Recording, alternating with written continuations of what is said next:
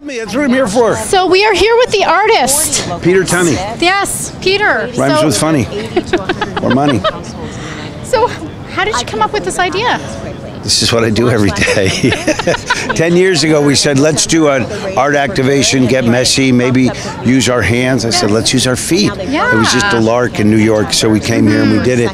Right. And now we've perfected it. And this will really be an important and good painting. When I peel up all these letters at the end, it will be 30 feet, one word, gratitude. Wow. Yes. And we're going to bring it in and say thank you so much for supporting APJ for 10 years, all these wonderful souls. And what does gratitude mean to you?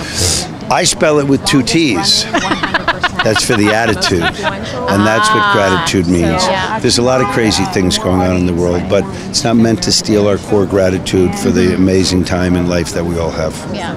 Thank you so much for your time. It's the most important word in my vocabulary. And this is fantastic. If you have gratitude, yes, I feel you have everything. Yes. If you got in a car accident and you lost a leg, at least I have my arms. You know, whatever your tragedy is, if you can find gratitude, then you prevail. It's hard, and it's hard. And it's difficult, but it's worth it. It's difficult for everyone on every level, and that's not our default position.